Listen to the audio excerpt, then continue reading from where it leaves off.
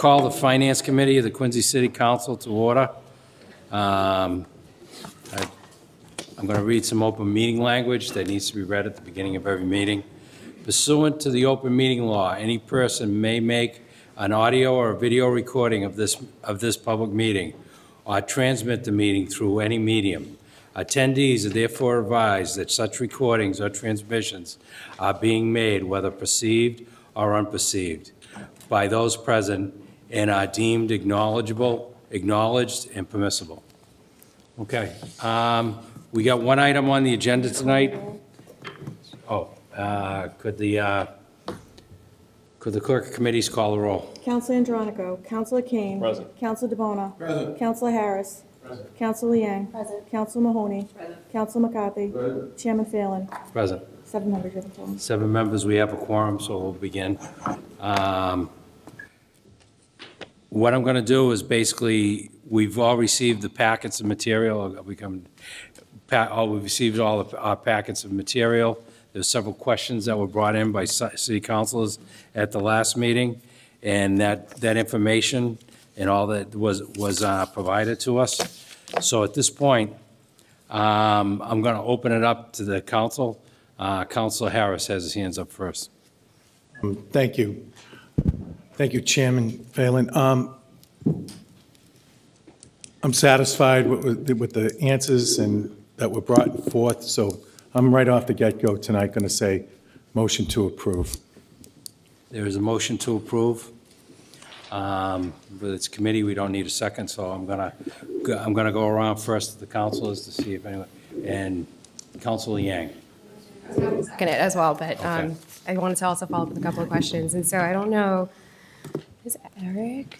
Hi, Eric. I think most of these questions will be geared towards you. I want to first just say thank you for putting all the information together. I think the bulk of the questions that I had were related to the finances, specifically with a breakout of the expenditures to date with the first 2 appropriations that came through, right, the $32 million and the $120 million. And so I did receive that. It was helpful to go through. I will say, though, and just for future reference, if I could, even with this, right, and again, I was happy to second the motion, and that's my mindset here today, but I do still want transparency in the process. And so, for the breakout, when you're looking at expenditures, and there's a category here that says description on it. Sorry, I'm just going through all the papers. The description for all of them, like all of the expenditures, the page and a half that I have here, all say capital expenditures. That's very nondescript, right? What I was looking for is more specifically, for example, I'm probably going to butcher this name here, but Castle Bros and Associates is listed here a couple of times, Woodard and Curran, Greenberg. There's a fencing company on here, right? Like, one can assume that's for fencing, right? But you know what I'm saying? Like, it's just, when I asked for a description, I meant more specifically than just capital expenditures. Yeah, and absolutely, just to colorize that just a little bit, Councilor, the reason it's labeled that 5.8 it starts with capital series funds. Could you speak up? I'm sorry. Sorry? Could you speak up? Oh, absolutely. So the reason it is called capital expenditures is actually a function of Massachusetts Standard of Accounting and not necessarily our system. So any org code that ends in 5.8, or any object code more particular to this, because it's a capital fund that begins with, has an object code that begins with 5.8. They do that so when our auditors pull the system, they run everything under 5.8, and then they do an asterisk, and that actually pulls all capital expenditures. And the account is in sub-based underneath that, through that itemization you see. But with that account, so absolutely in the future, we can itemize it better as a presentational document. But a lot of times we're constrained just on how the logic of our accounting system has to flow. No, and that makes sense, right? Because it also makes it easy, I think, to categorize, when it comes to reporting at the end of the day, you can just pull it all at once. But, for the purposes of me when having to talk to folks and explain why we're spending as much as we are, it's a lot more helpful to have this information in front of me with details. And even in the comment section that refers to specific contracts or amendments to contracts, again, that's not helpful for somebody like me to be able to explain to folks, well, this is how much we spent on X, Y, and Z, because it's not here in front of me. And so, again, even with my support of this project, I still need to answer to folks, right? There's accountability here that I'm responsible for, and part of that is having the information that I need for it. So just with this, if you could provide that information in the coming weeks, and then just moving forward as well, I understand and respect it's a little bit more work on your end, but again, it's just helpful for me to be able to account for where the money is going. The other question I had too then is if you could just walk me through, and we talked about this before in the past, I think when we, had questions about where in the process you can request funding and where, like when that comes in front of us. Like you have a project in mind and you put together estimates on how much you think that will cost, and when it comes time to then bond out that money, you need to come to us to ask for a range for what that could be. Now, the 23 million that's in front of us today, let's just say for any other project, right? My understanding of it is, we approve up to the 23 million, but in the past when we've had these conversations, you said it doesn't necessarily mean that you're bonding the full 23 million, right?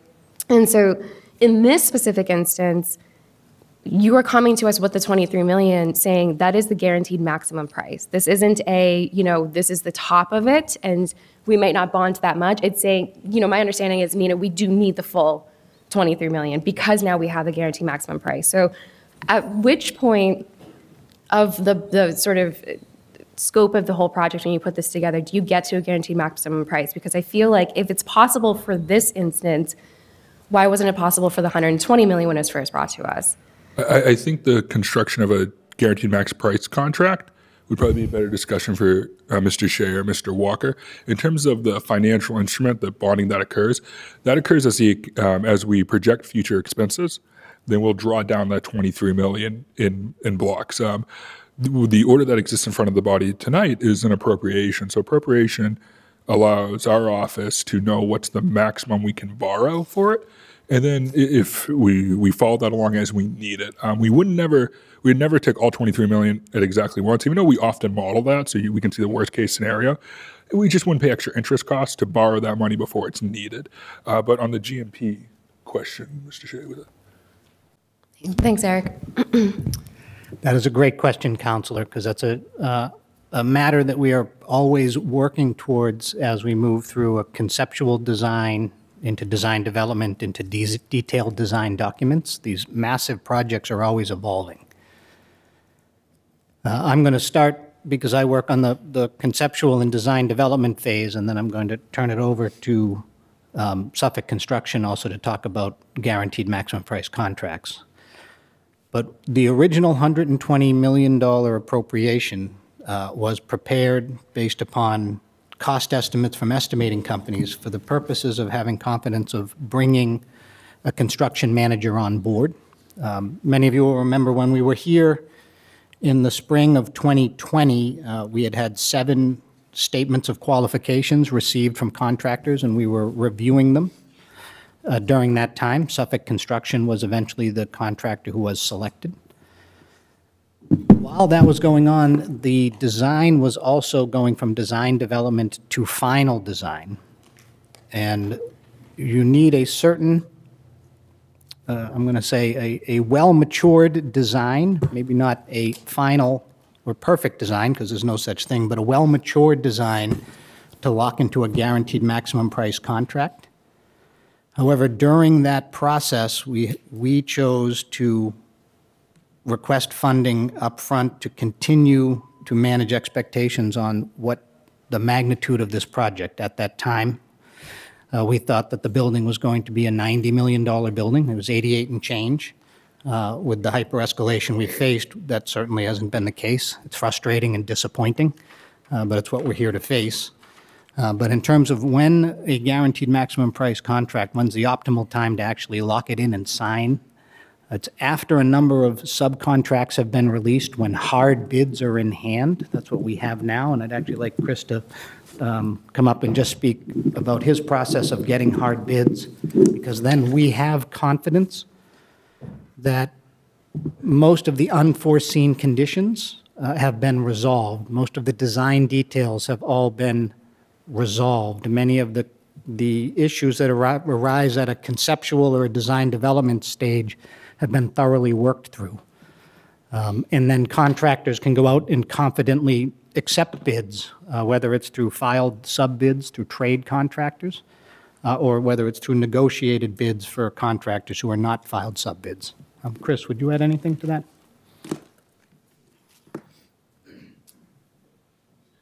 Thanks, Joe. Good evening. So the file sub-bid process, or the bidding process, is based on having a completed set of documents and specifications to the greatest extent possible. Those bidders will go out to, the early file sub-bidders were the first group that went out, which was a hard bid, which was your typical rip and tear, and which you've all seen the data on that from the last meeting. Which we work with the city purchasing group as well as the design team in producing those documents that are biddable. And then the balance of contracts are done through the non-file sub-bid trades, which we get 3 bidders, and go through really deep dives on scope reviews with the design team and the subcontractor base, interviews and identifying where their numbers and what their numbers represent and what's included in the scope. Once they get to their final numbers, then the awards are initiated based on the lowest best value. And that's the guaranteed maximum price that you have in front of you today, which is really driven by from the market data that comes back from subs.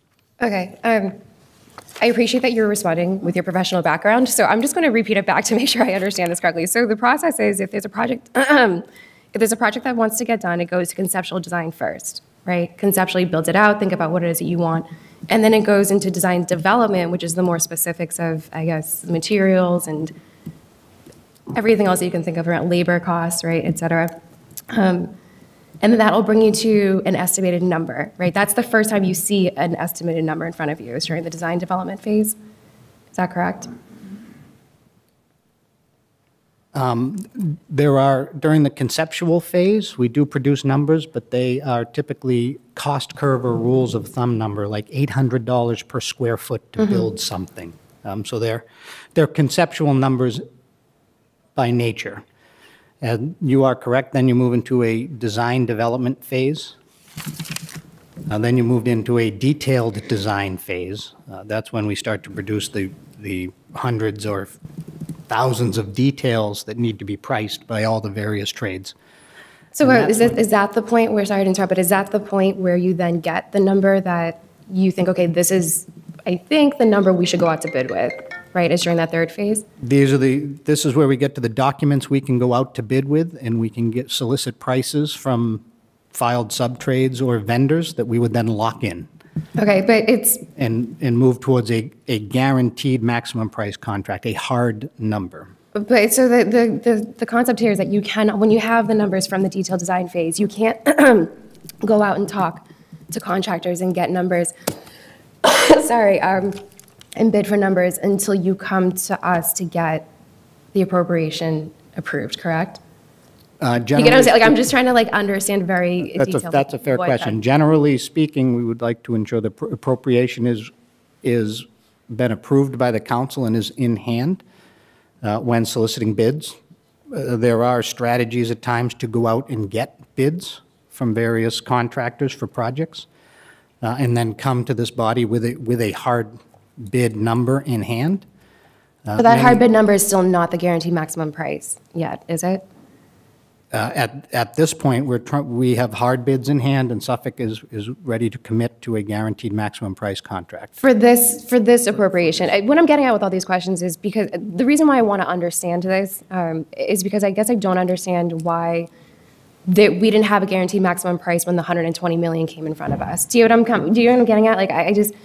Look, let me just be clear, right? The concept of this project is not something I'm opposed to. The questions and the concerns I have this evening are how we got here with the numbers that are in front of us and trying to now sort of backtrack and understand why it is that this couldn't have been done with that first request and we would already be on our way to construction, right? Like yes, you had to come in front of us with a second request and it's guaranteed maximum price, that's great, but couldn't that have been accomplished months ago? You know, we wouldn't be here today and again, the project would already be underway.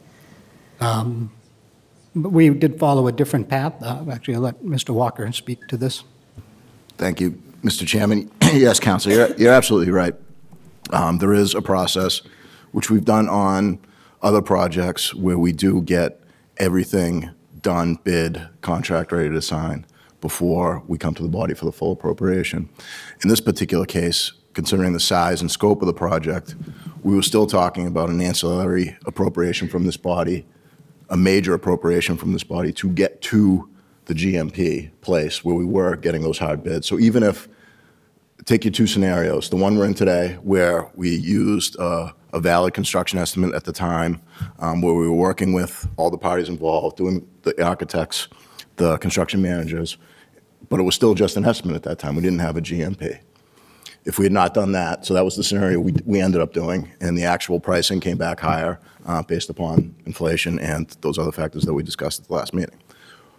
The other alternative would have been for us to come in with, I would say, guys, correct me if I'm wrong, 15 to 20 million from the point of after the land acquisition, another 15 or so million probably, that's an estimate, to get us to the point where we then could have developed, we would have had all the horses in the stable, everyone working, doing the bidding, doing all the work, Suffolk on board, get to the point where you get to the GMP, and then come back for the appropriation. Because of the size of this project, and since we were going to ask for X amount million anyways, we used the construction estimate we had at that time. Now, generally speaking, that has been an effective process for us before. I don't know. There may have been 1 or 2 projects, and we've done a lot of projects over the course of the last 10, 15 years, where we've come back for an additional appropriation based upon what actually ends up in the construction contract. But this is the most substantial one. This is probably one of the only ones that we've had to do that on. And that was a product of a lot of different things. But yes, absolutely, we could have. And in this environment, I know there are other projects that we're looking at now that are in the pipeline that we're absolutely going to come to this body first for those soft cost design appropriation. It will be smaller. It won't be the whole package. But it's going to get to us a place where we can come back and do the whole package with a bid.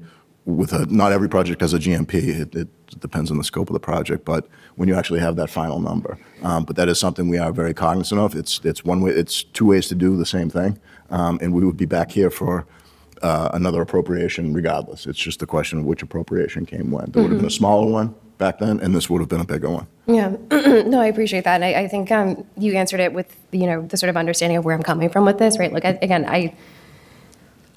I think that financially, luckily, the city is in a position where we can do these kinds of projects and improvements to the public buildings across the city that are very much needed, right? The infrastructure work, the public buildings, all of it. And that's great that we're in this position. I want to be clear, I'm not happy about this process and how we got here today. It sounds like, we can do it differently moving forward. Again, I do understand in the past it has worked, and that's great, but when it doesn't work, right, it's, I think, valuable to look back and say, okay, how could we have done this differently? Because again, when it comes to how we got here, I'm not happy with the process. I think that there's a level of trust and accountability that needs to happen, and I don't feel as though that happened with this. I'm happy to see that, it's for the right project. I'm just not happy, again, with the process. And so I appreciate you sort of walking me through it, Eric and Joe and Chris explaining this to me so thoroughly. Yeah, I think moving forward, the process is going to have to be different, whether it's a project this size or even something smaller, because it is, again, my responsibility up here to account for the spending in the city, and I can't do that when, the process ends up being the way it is and my hands are tied. So again, thank you for answering my questions and educating me on the process. I do appreciate it. And that's all I have for now, Mr. Chairman. Thank you. Any other councilors? Councilor DeBona. Thank you, Mr. Chairman. We've already had a lot of deliberations. Just have a couple comments. Want to thank for the breakdown of the 32 million monies that have been spent thus far, and a breakdown of all the different vendors and comments on everything. Thank you very much for this. Appreciate it. Did a little field trip on Thursday down to Broad Street. Got a chance to walk the grounds with Father Bill's director, John Yaswinski, and Patrick Ronan, just to see the existing building and the new building that's being built across the street from that, the $24 million new Father Bill's, which has got a great new model coming in, and I wanted to see the progress of that. I was able to see the new retaining wall that abuts that to Field Street. Hopefully it diverts a lot of traffic and vehicles into Broad Street, which is, as you know, I've talked about this in the past, is a very dangerous intersection. Public safety headquarters, I'm about public safety measures. And during the last meeting, there's a fatality that happened right there, I believe it on Veterans Day night. And It's a concern of mine. I go by that 2 to 4 times a day. I have to drive by there every day, every morning on the commute, every evening. I know we've talked about it in the past, about getting proper, I guess, crosswalks at the intersections there at the Thomas McGrath Highway intersection down to obviously the C Street / Coddington intersection, which is Faxon Field right there. We've got to do a better job with that particular area. We've got to divert a lot of the traffic in and out, maybe down that Field Street. Do you have any, I know, Joe Shea, you've talked about a little bit more. Can you just elaborate real quick a little bit further on what the mitigation is going to be as we build this new public safety headquarters? Happily, Counselor. Thank you. Yes, this project, as we've talked about it, quite often the focal point is the 120,000 square foot public safety complex. But there are a number of associated, I'm going to call them circles, around that complex to make sure that the system as a whole, the building as a whole, the neighborhood as a whole works. The rebuilding of Broad Street was an important element from an infrastructure standpoint. The addition of the Field Street extension was a key element to allow vehicles to exit to the south without having to pull out across the street from McDonald's in the car wash and try to take a left, which we've all observed, certainly very dangerous. And that challenge is also exponentially more dangerous when pedestrians are just crossing midstream 5 lanes of traffic, potentially to leave Broad Street and go over towards McDonald's. So as concentric circles around the public safety complex from a transportation standpoint, there's been repeated discussions with TPAL, discussions with the state, discussions with the project team about how to make the intersection at Coddington, Southern Artery, and C Street safer, and how to make the intersection, I'm going to say at Roxy's, safer.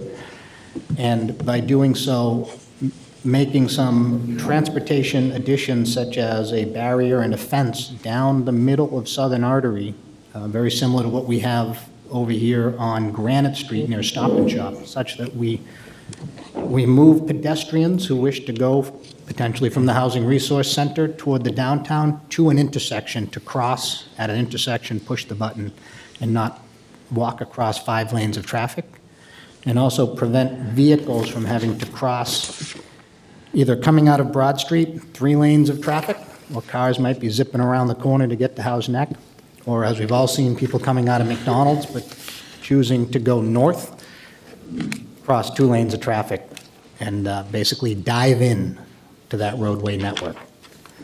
So the Field Street connector provides an important node to allow everybody to get south, whether it's people after work leaving, whether it's our first responders, although many of our first responses come from the vehicles already out within the city, all the cruisers that are already out.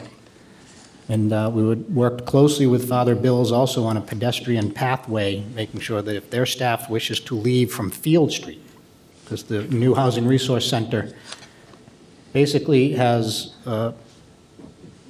parking and access on Broad Street, but they can get to Field Street and come down the hill next to TD Bank and out. What's very important right there, as you exit Field Street and you got the Quirk Ford on one side, the Quirk Nissan on the other, is there's a light there, and it stops traffic. So if we can get almost everybody to go in that personal direction, especially people that are in walking pedestrian traffic, it'll be a lot better. Obviously, we get into weather conditions with rain and snow and all these other things that are factors that make the visibility obviously getting darker earlier. I think this fatality action happened when it was a very big rainstorm out there the other night, and it happened right around, I think, 6 o'clock. It was a little darker. It's got darker earlier, and it's been a concern of mine as I go through there and sometimes see people just walking out to McDonald's from Broad Street, just walking right out, and no fear, just walk right out, we'll see what happens. But I'm glad we got some safety precautionary measures that are going to be put in place. We've deliberated about this quite a bit here. We knew an appropriation of funding was going to come in front of this body. You know, I looked over as we were walking the grounds of Father Bill's, the existing building. They said in the spring of 2023 that the building will be finished, and then they can tear down, obviously, the existing building that folks are in right now. I also looked over and saw that the animal shelter is got an excavator in there, so they pretty much have that down as well. So I do see some progress. Obviously, you guys paved Broad Street in the last few months, maybe 2 months, where it was a dirt road to begin with. So I do see progress going on. I don't want to see a situation where construction costs even get more escalated here. I don't want to keep the ball rolling. So with that, I appreciate everybody coming in tonight. This is an important project for the city to move it forward, and I'm in full support of it tonight. So thank you, Mr. Chairman. Okay, on the motion, Councilor Mahoney. Hi. I think I'm going to start, Eric, Mr. Mason, if I could ask you a question. Nina and I were both just discussing an attachment 2. Oh, yes. It's a great breakout, and you kind of show the debt services going through 2023 all the way to 2052. But what the graph doesn't really show, first, does the graph include the $23 million, the appropriation that we're talking about this evening? There's a second attachment that was provided the first week, with the first session we had that does include that. So this doesn't include the direct 23 million, but it does include the previous appropriations. Okay, so it does not include the 23 million. No, so, I believe there's a separate chart that was included with the original data pack. Okay, so the second part of that question is what we were hoping to learn, or I think what we're asking for is the debt to budget ratio for our borrowing power. So I know we have a set of ordinance that we can borrow up to between 6.5 and 7.5. So where does that land us? 6 to 7.5, Councilor, yes. Pardon me? Yep. 6 to 7.5 is what the policy says, and that was included with the first data pack. So I don't have that in front of me, so I have this in front of me tonight, so I appreciate that. So where does that land us here? Where does this project land us? Yeah. It lands us in depending on what the rates would be for this borrowing, at a peak of about 7.27%, if I remember that chart exactly. Oh, thank you. Yeah. So it doesn't leave us with a lot of borrowing power. 33 basis points of borrowing on a $400 million budget is quite substantial, and that would only be in the immediate next year. And then there's this is the original package, quite a dramatic drop. I appreciate that. So just for somebody at home, because this is when I realize bonds are different, but like when you're talking about purchasing power for a house or equity in your house, it's usually an 80-20 rule, right? And when COVID hit, banks pulled back and basically said they went to 70-30. Like you could only borrow 70% of what the house was valued at. So because organizations try to protect themselves from that debt to ratio because they don't want to have anything default. We won't default here in the city of Quincy, hopefully, because we will always have taxpayers. Yes, we have excess levy. You told me that before, too. We have excess levy, which just means the taxpayers. It's a factual statement, correct, yes. Which just means the taxpayers all at home should realize that when we're getting to the 7.25, 7.27, that we're getting up there on our potential borrowing power. And we have to be careful about that because we have a lot of more projects that are coming in. We had a ton that came in this year, and we have even more that are projected from the administration. So that's a concern of mine. I'm not sure if that answers your question, but so that was one question. So I appreciate all that information that was provided. Thank you, Mr. Mason. That was the only question. I do appreciate it. It's nice to see you. Happy Thanksgiving. One of the other questions that I had, and it might be to the CM, I'm not sure, but in other projects when I was talking to people, they basically, I'm just questioning, do we, so for the last 19 months, I know that we have the hard bid right now, but we were talking about, the design details and then getting to a more set design. But then we were doing work over there for the enabling projects too. Do we have a monthly report that goes in to describe the progress that includes the financials to really a schedule of progress? Like, is there something that gets reported? Who does that get reported to when you're working on these projects? Like month to month, I'm assuming that you were seeing things escalate. In the package that you provided to me, some of it was talked about the of course, I don't have it in front of me. It was talked about I think the underground work the abatement work, the things that you wouldn't know until you actually broke open the ground. So were those identified as, and what were some of those examples of the problems that we were seeing? On your first question, Counselor, there is a monthly requisition review. I think that answer was maybe to question number 17. And that formulates basically the monthly milestone check-in. We use it for the purposes of payment, the purposes for reviewing open issues. There are 2 weekly meetings that occur with the whole team to review status of ongoing projects. Yes, there's a lot of things happening out there all the time. So yeah, I assume there was, but I don't think we've actually reviewed that kind of detail. I want people at home to know that this is something that's being reviewed, looked at, and I'm assuming who in the administration sits on that review? For the weekly calls, Commissioner Hines and portions of his team are with us. We have Helen Murphy, the Director of Operations, joins us on the Monday call. And then as necessary, different specialists within the city. Shelley has joined us, for example, on energy issues from time to time during planning.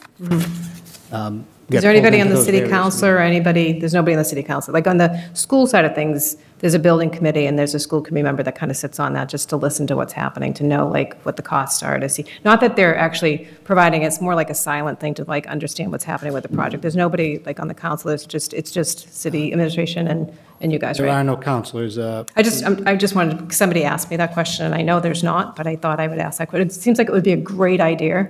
I know on the school side, the school committee does have somebody that sits there and it's able to report back, because it's been 19 months. 19 months you've been working on this, and, we came in for $120 million, which I have to tell you, like, I struggled to make that decision for 120, but I know that this is something we need. And I'm looking out at all of the police force that are here. I know that building needs to be done. And $120 million was a lot, and we said yes to it. And 19 months later, we're coming back before us, and I know people are saying that we've had a lot of deliberations on this. We had one meeting. We had one meeting that you came in and told us $23 million, and this is the second meeting, so it's not a lot of deliberations. And as far as I know, there's nothing within the building itself, other than the garage.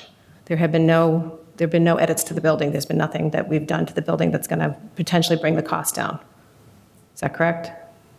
No changes to the design? No, during the course of the activity has been repeated changes to the design to seek efficiencies. The garage was an example. So what in the building, what in the building were substantial? So if that's the case, Mr. Shea, that wasn't shared with us. There's no details of like, we changed the windows, we changed the roof line, I didn't see any of that stuff. Many of the changes, Counselor, come from our construction partner. They're dealing with sequencing. Sequencing, so for the work. Sequencing of work for efficiencies. Dealing with the way we're doing earth and ground support was another example within the package. But another example that you gave us in the package, you also said, however, for unforeseeable nature and hazardous materials abatement, underground construction inherently is more risky than vertical construction, as the work often reveals underlying conditions that were unknown to the actual work that was performed, correct? That is correct, Okay, yes. so what were some of those examples that might have escalated the cost that were something that we didn't know about?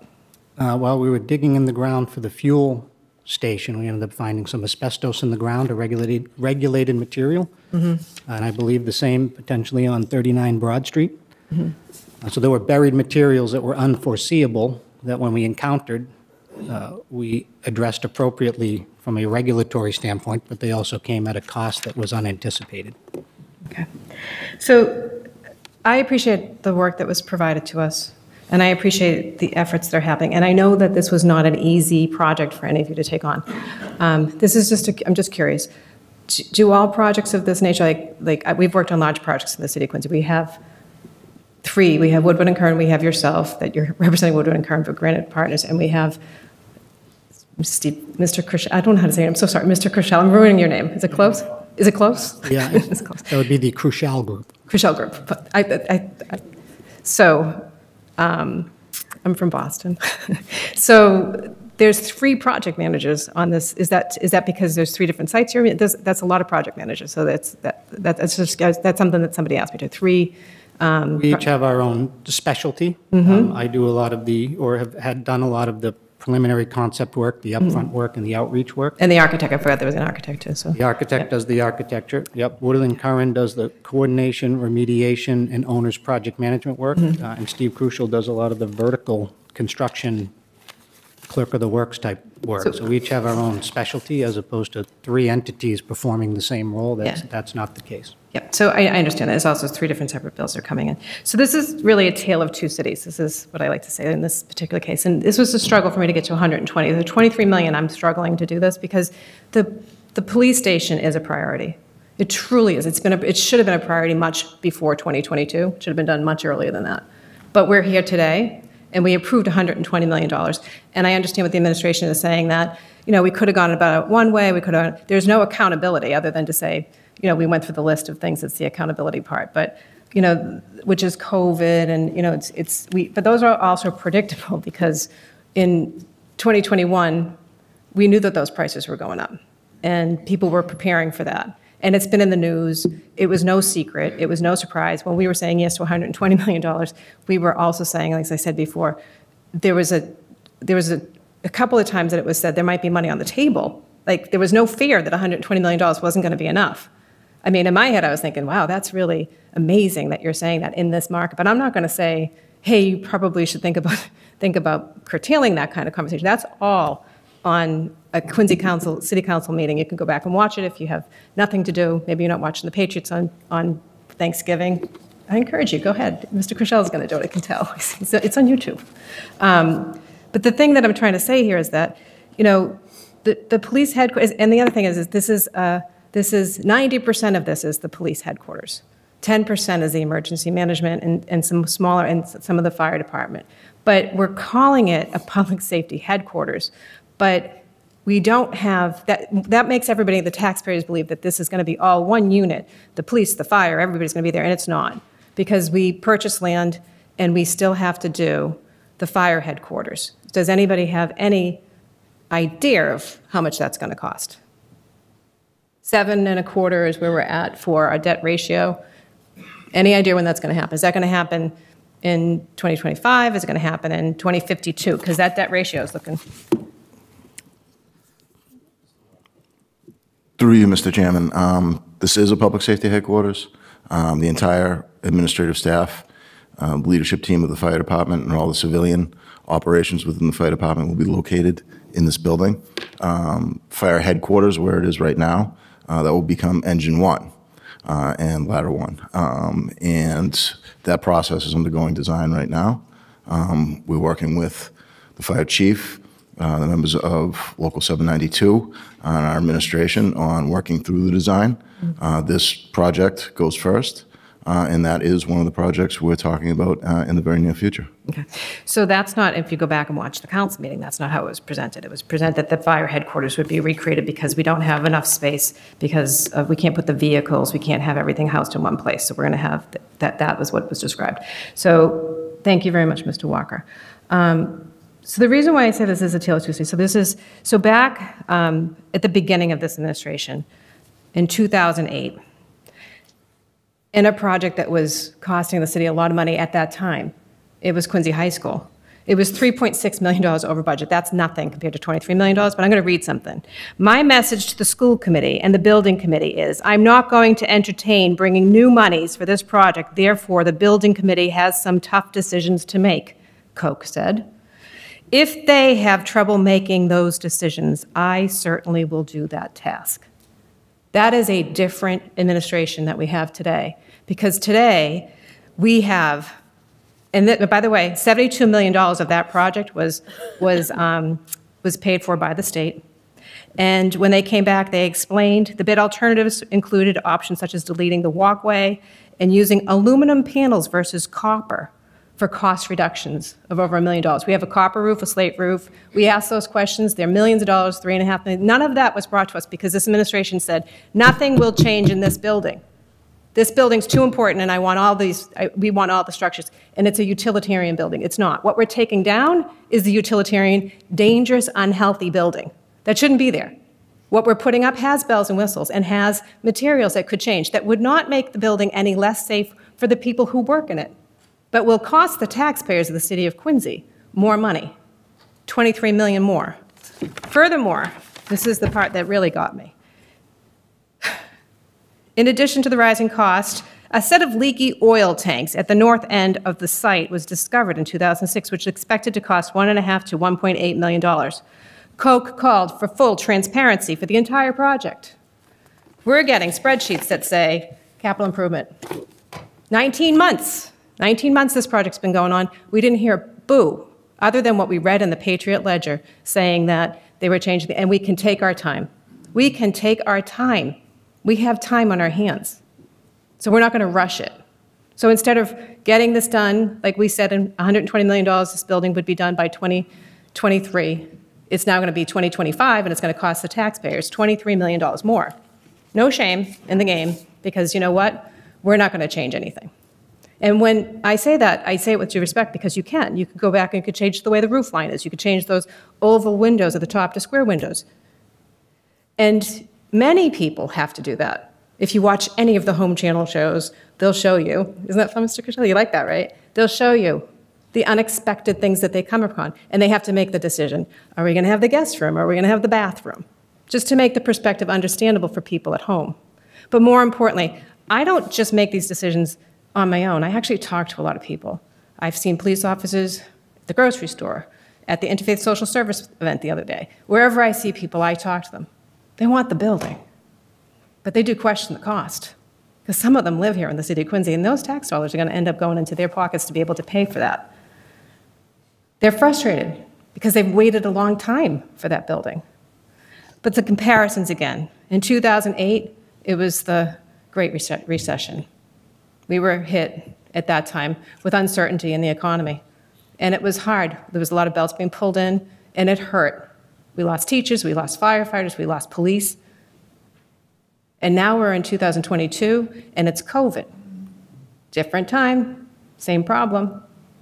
You can actually make it more cost-effective and actually show that we are actually respecting the taxpayers as well. But to say that we're not going to change anything about that building says we don't respect the taxpayers. And now let's talk about those, the taxpayers. There are people at home that are struggling. They're on fixed incomes. You know, it's food challenges for them. $100 more a month, they don't get a raise. Heat and electricity are going up. Not by a little, by a lot, and they're going to have to pay for that. And it's not just seniors. It's also young families. It's people who are maxed out in their equity, 80-20. They can't take out that equity. Their credit cards, if they have credit card debt, they're going to be going up because, as we all know, the interest rates are going up. So everybody who's at home are going to feel this pinch. And finally, in 2 weeks, on December 5th, we'll be setting the tax rate on the budget that we set for 2023. But I want to remind everybody, because they always remind me, oh, well, you can cut the budget. But quite honestly, what you can cut is things in a building that we're talking about today that won't affect anybody, the safety of the people who are working in the building, but could help the taxpayers of the city of Quincy. Father Bills got COVID money to build Father Bills. COVID money came into this city. Transparency? No transparency. It was like a kid in a candy shop buying real estate. The Monroe building. It was before the city council. It looked like it was going to be a vote no. But what did this administration do? They went out and bought it with COVID money, when they could have been using that COVID money to offset the taxes in other ways for the taxpayers of the city of Quincy, that it could be used for. And it could have been used for the infrastructure that we were talking about in the city. It could have been. So to say that it couldn't be is just, it's really disappointing. It's incompetency, actually, because you're not using the money for the set purposes of what it was supposed to be used for. And instead, we're here tonight for $23 million more. And it's a hard, fast $23 million because those bids are out. But as we know, if we change some of the things in the architectural design, it may have come in lower. And if you had done that, and you showed me, it came in at $23 million, but we changed a few things. We took the copper off, and that's saving us $3.5 million, $5 million, so it's only going to be $15 million more. I might have been able to get there. But to say you're not changing anything because the building that's there is so bad, we want to make sure the building we put up is so memorable for 100 years. It's still going to be there for 100 years. But it's going to take the taxpayers. 2052? I don't know, Mr. Mason, that went up pretty far. 7.25? I know there's going to be things that come off, but we'll be paying a lot more money for this debt. So unfortunately, and I struggle with this because trust me, I would like nothing better than to get to a yes. But it wasn't shown to me in any capacity that we were actually working towards doing this for the taxpayers. Thank you very much. Okay, Councilor McCarthy. Thank you, Mr. Chairman. You know, I hear a lot of my colleagues, and they mention, how do we get to this point? Escalation or inflation didn't start in Quincy. We got a good group down in Washington that's doing a heck of a job to help us with inflation, and I'm being sarcastic. This is rampant across the nation. Oil at $6, and I don't have to go through it. Everybody in this place knows. The additional money for the police station is what it is. No one here got into any, you know, we made a mistake and we should have done it a different way. It's what everybody is going through right now with small projects or big projects. Joe Q. Public, holding off. Maybe it'll get better. Maybe it'll get worse. But we're not getting any help out of Washington at all. It's going the other way, and you know, we got to move forward. That police station, and I know it well, is awful. It's terrible. That whole area is going to be improved when we get to the Squantum Elementary School, the new fire station, the Richard DeCristofaro Special Ed Center. We got to continue to move forward. Figure it out, maybe sharpen the pencils a little bit. I'm in full support of this police station, and I'm full support of anything to help the first responders' education in Quincy.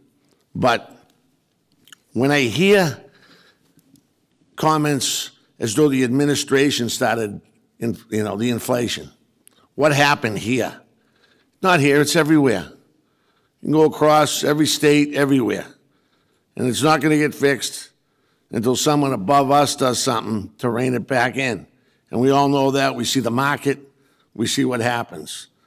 Now, in 2 years, it could be great again. It might be uglier. But I'm not going to sit around and hold up a project like that to debate whether, it's going to happen, it's not going to happen. And any cuts that are made are just going to make it not the state-of-the-art police station, safety center that we want. So I'm in full support of this, Mr. Chairman. It should have been done a while ago. We all know that, but things happen. A lot of things. We'd like to get everything done tomorrow, but we're not. But I think the team's done a good job. Mr. Hines came back with some good answers, which I think everybody up here knew what they were going to do. They were going to escalate. So the first responders always have my support, no matter what happens out there in regards to day-to-day or facilities, and that goes for fire and police, and even the DPW workers, the city workers. Quincy's got a really good thing going. We're just caught up in a thing that we didn't start, but we got to figure out how to finish. So, thank you. Thank you, Councilor McCarthy. The chair will take a minute of privilege. I haven't spoke yet, and I'd like to speak on this item. Currently with the police station, this public safety station, basically is what we're doing.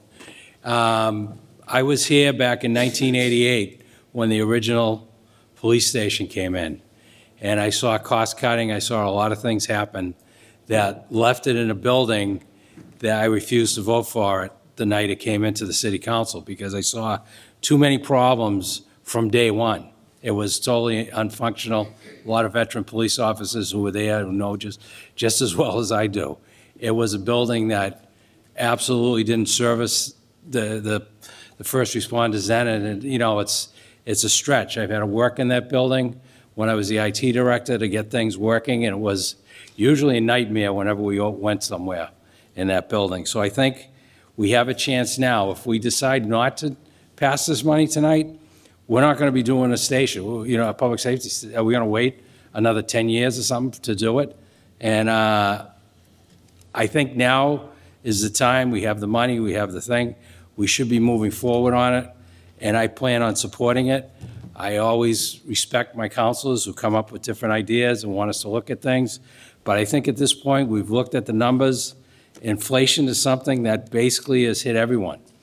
And there's not much a chance. Are we going to leave it half finished the way it is right now, or are we going to move forward? So I am voting in the affirmative for this tonight, and I will be voting yes on it. I think it's something that's long overdue. That's something we have. It's time to accomplish it. It's time to finish this job. So at this point on the motion, there's motion on the floor. I'd like to move to a roll call vote, and the clerk of committees will read the roll. Councilor Andronico. Yes. Councilor Kane. Yes. Councilor DeBona. Yes. Councilor Harris. Yes. Councilor Yang. Yes. Councilor Mahoney. No. Councilor McCarthy. Yes. Chairman Phelan. Yes. 6 members passed. 7 members. Seven members approved. The motion has been passed. As the chairman, I will be bringing this out at reports of committees for the final vote of the city council, but the committee vote is 7-1. So at this time, seeing no other business before the finance committee, I'm going to recess, and we'll be starting the regular council meeting.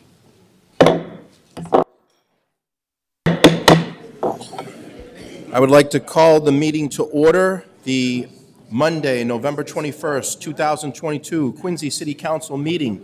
It is now 7:31. Madam Clerk, please call the roll. Councilor Andronico. Councilor Kane. Present. Councilor Harris. Councilor Liang. Councilor Mahoney. Councilor McCarthy. Councilor Phelan. Present. President DeBona. Present. 7 members, you have a quorum. 7 members, we have a quorum. Councilor Harris. Councilor Harris is in attendance. 8. Please stand if you can. We can get a moment of silence. Please use it as you wish.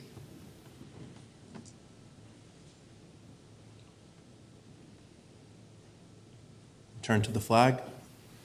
I pledge allegiance to the flag of the United States of America and to the republic for which it stands, one nation, under God, indivisible, with liberty and justice for all. Madam Clerk, please read the open meeting law. Pursuant to the open meeting law, any person may make an audio or video recording of this public meeting or may transmit the meeting through any medium. Attendees are therefore advised that such recordings or transmissions are being made, whether perceived or unperceived, by those present and are deemed acknowledged and permissible. Thank you, Madam Clerk. Madam Clerk, first item on the agenda. First item is compost task force presentation. Before we get started, I'm going to leave it over to Mr. Walker here, Chris Walker, for the intro. Just want to thank Emily Liebo from the school committee for coming in tonight as well. And with that, Chris Walker, you have the floor. Through you, Mr. President, on behalf of the mayor, I would like to thank the Compost Task Force. If this body remembers, it was a resolution of this body urging the administration to form this task force, including members from this body, to discuss and develop the feasibility plan and a master plan for potential composting within the city of Quincy. The group did a tremendous amount of work. There has been some positive action coming from their work, and they're here this evening to present to you. So with that, I will hand it over to Shelley Dean, our esteemed Energy and Sustainability Manager, and School Committee member Emily Liebo. I'm not sure who's going first, but they're going to lead the presentation on behalf of the task force. If I could, Mr. Walker, I'd like to put in our 15-minute rule for our counselors as well, just to note, not for you, Shelley and Emily, but for the counselors. So I'm going to put that in post. Feel free. You have the floor. Thank you very much. I want to start by just mentioning there was a 10-member task force created, and I just want to acknowledge the members. Chris Walker, Councilor Ann Mahoney were and school committee member Emily Liebo. Many of you may remember former recycling and waste manager John Sullivan, and and largely members of QCAN, but other environmentalists as well, including Maggie McGee, David Reich, Sarah Montague, Mary Lally, Michael Hurley, and myself. And I want to give a special shout out to Maggie McGee, who really chaired all of our work and really was very instrumental in putting this together. So let me turn it over to you, and I will jump in later. Did you tell me how to use this, Shelley? I think. Yes, you did. So I know you folks got this report, and you've read it all. It's very, very dense. It's from Maggie McGee, and she's a scientific writer. So when you go through it, you'll see that it's really well done. Maggie really was the driving force behind this, and she's at home watching now, so our best wishes to her. So food waste is equal to 21% of the U.S. trash by weight. Quincy residents create an estimated 6,300 tons of food waste per year. The liquid in food waste requires more energy to burn. In November of 2018, Councilor Harris came up with a resolution to have the city look into forming a task force and starting to compost. And the mayor's task force was made up, and as Shelley told you, we met monthly from April 2009 through January 2020, and then you know what happened. But anyway, some of the stuff that we did. We had fact-finding interviews and field trips. Maggie had us really doing our homework. We visited Black Earth Composting in Manchester by the Sea. We visited the schools in Cambridge who were doing composting. We went to the Stop and Shop aerator. And then we also had a long conversation virtually with Professor Sally Brown, a composting expert out of Washington. We had a meeting with the owners of Black Earth Composting to see if that could go through. And then we had a second site visit to their facility to find out if there were any noxious odors coming out of the composting or any problems with the smell. We also went to the Deer Island aerobic digester, and in February, some members visited the Core E, the centralized organics recycling plant in Charlestown that turns composting into sludge. Right now, there is mandated food waste diversion in Massachusetts. Food diversion from large waste generators started in 2014 for anybody producing more than 1 ton of trash a week. And this has led to large food donation and rescue efforts. It was amazing for us to see when we visited Stop and Shop how much of their food is being rescued and donated because of this law, because they don't want to pay for the cost of composting it. It is actually cheaper for them to give it away. So they watch their food, constantly checking the dates, and just to see what they do to make sure as much of that food as possible gets out to the community. Food diversion from small businesses and non-residents is planned to start in 2030. That means we all will be required to be composting. And this information was as of June 2020. At least 19 communities have curbside composting.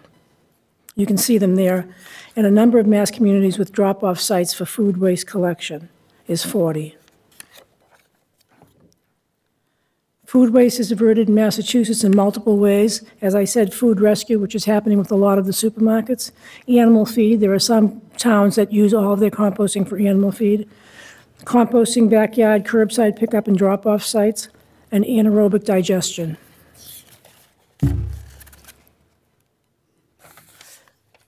What's available in Quincy is the city sells discounted backyard composters to residents for yard waste and food waste. We also have curbside pickup composting subscriptions by Black Earth Composting, Bootstrap Composting, and City Composting. I've been composting through Black Earth Compost for 3 years, as has all the members of my family and their households, and no problems whatsoever with smell or rodents or anything else, and it reduces the trash by an inordinate amount of volume. And the benefits this would bring to the city of Quincy: lower our climate change footprint by reducing greenhouse gases associated with inefficient food waste burning, decrease the cost of the city's trash tipping fees by removing heavy food waste, estimated at about, and this is in 2020, $200,000 a year. Separating food waste from other trash results in cleaner trash that has less food sources for rodents. And have a plan to address the Department of Environmental Protection's increasingly strict food bans.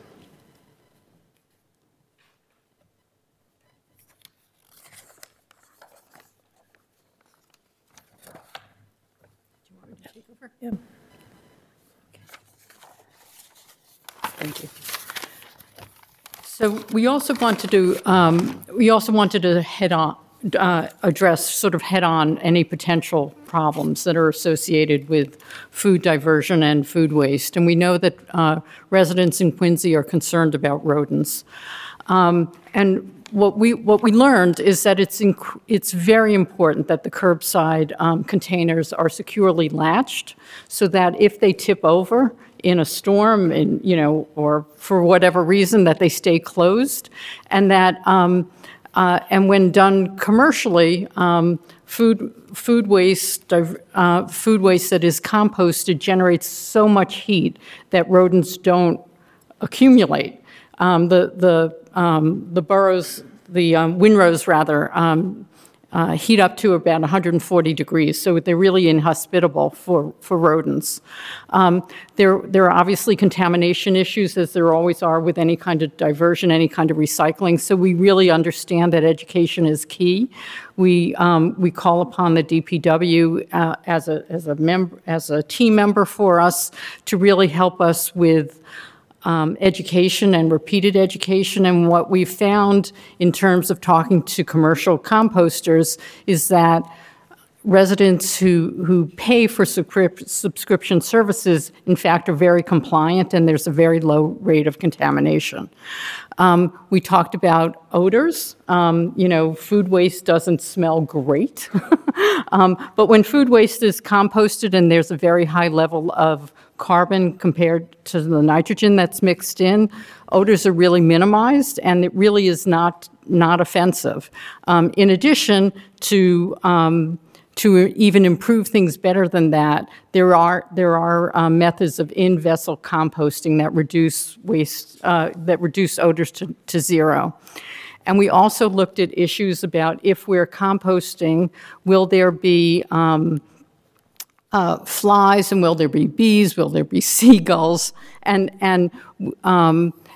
unpleasant smells. And again, in talking to communities that are doing drop-off sites where residents are dropping off food waste, we're finding that if they manage those sites carefully, often in steel containers that really are impermeable in terms of rodents and other pests, that it really is that these issues go away. In terms of our recommendations, what we realized is that we understand where we want to go to, and we also want to take small incremental steps, but forward steps to get there. And really where we want to get to is we want to get to a point where the city is offering free food waste pickup for all residents. And we want to make sure that we're at some point that food waste separation is mandatory. And we also want to get to a point where it is available for all residential buildings, including multifamily building residents. So we've listed a number of immediate steps. Some are immediate, some are in the short term, a year or so. Some are in a 2 to 3 year period, and some are within the next 5 years. So immediately what we call for, and we're happy that post-COVID this is happening again, that there is the continuation of sale for home composting bins. We call on the DPW to issue an RFQ to select a preferred food waste collection vendor. Having one preferred vendor tends to lower prices for residents. We call on, we want to establish an arrangement with a food waste collection vendor to pick up food waste from a centralized collection drop off-site. Sorry, I'm stumbling with my words. And we also are hoping that the DPW will encourage curbside composting. And what many communities have already done is they've used their recycling dividend funds to purchase curbside bins, to purchase countertop bins, or to purchase bin liners for example, for the first 200 residents who sign up. We want to identify composting champions in Quincy. I think you're going to find many of them here in the audience, but there are many more. And we also want to contact Recycling Works for a free consultation to evaluate a Quincy-based composting site. We looked throughout the city. We feel like the DPW yard has a potential. We understand there are potential issues there as well, but we want to have a professional evaluation of the site. In the short term, and so those were the immediate recommendations. In the short term, so within the first year, we're hoping to set up a food waste drop-off site at the DPW as the first of many sites within the city. We want to publicize composting on the city's website and in social media. And food waste composting will include talking about the sale of home composters for folks that it's appropriate for. It's also, we want to talk about drop-off sites, and we want to talk about subscription services. We want to begin food waste separation and composting in our public schools. We want to review the Recycling Works siting study, and we want to prepare and issue an RFP to use, assuming that the study comes out favorably, to use the DPW yard as a composting site, including the option for an in-vessel composter. In the middle term, which we describe as 2 to 3 years, we want to set up additional drop-off sites in other locations in the city. We want to continue to educate residents, and again, you'll see education of residents at each stage of our process. We want to continue and purchase and distribute additional starter kits using the recycling dividend fund dollars. We want to continue to establish food separation and composting at additional public schools. And we want to contract with a selected private composting company for a city-funded food waste collection and composting operation. Again, likely at the DPW or possibly at the DPW. In terms of the longer-term recommendations, we want to get to a point where we can offer free curbside food waste pickup to all residents. And that may sound pretty bold, but I want to say that Quincy is not alone in doing this. There are several communities that are doing this. Boston is doing this fairly recently. Cambridge is doing it. And there are many communities that are doing it. Hamilton, in fact, is doing it, and Hamilton has made food waste separation mandatory, which is our next recommendation. We want to consider instituting further incentives for trash reduction. We want to, again, continue to educate residents because that's something that needs to happen continuously. And we want to get to a point of mandating food waste and recycling in multifamily buildings. We want to acknowledge that there have been several hurdles for the task force since we last convened. The pandemic slowed us down. It slowed down a lot of functions, but it slowed us down, and it slowed our ability to begin composting in schools. We're pleased to report that we've got a plan in place to start a pilot in the schools this year. But at the stage we're at now is we're looking for a qualified person to oversee the program, and we're interviewing applicants. We also want to acknowledge that DPW staff have raised some concerns about using the DPW yard for both a drop-off site and as well as for on-site composting. And that's why we want there to be a study, a formal study by Recycling Works to figure out whether those concerns are valid and how to address them. We also want to acknowledge that we've had a lot of successes since the task force last met. And these include meetings with Mayor Koch, the Quincy Public Schools, and DPW, now with Tom Henry, the new recycling and waste coordinator to offer support for starting a pilot program in 2 elementary schools. Other successes are Hamilton became the first Massachusetts community to mandate composting. It bans food waste and trash. They will not pick up your trash unless you're composting. And most recently, within this past year, Cambridge has expanded their food waste collection program, which is a voluntary program, and it was available to all residents, to now include small businesses. In addition, Boston began both a food waste drop-off site program. They have 15 sites throughout Boston where residents can drop off their food waste. And they also began the voluntary food waste collection program, which they are expanding. In addition, the Massachusetts Department of Environmental Protection Green Team program, which is a program for our public schools, established a subgroup to encourage food waste diversion in their schools.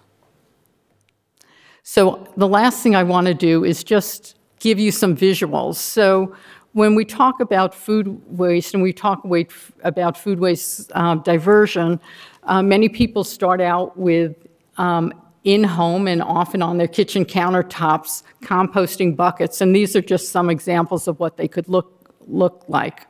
In addition, what most people do, myself included, I take my bucket and I move it outside at some point when the bucket is full, and I have a collection bin outside. These are some examples of collection bins. The first is a locking bin. The second is a bucket that has a locking lid on it. The photo, though, I want to acknowledge is for already composted food in the second one. So that shows a finished product. Oops, that's sideways. I don't know what to do about that. But I wanted to also highlight some information about compost drop-off programs. And this comes from the city of Boston, though there are many communities that do drop-off sites. So I showed the city of Boston because sometimes we think this only works in rural communities, and obviously Boston is not a rural community. So they have on their farmers market days, they have a drop-off site.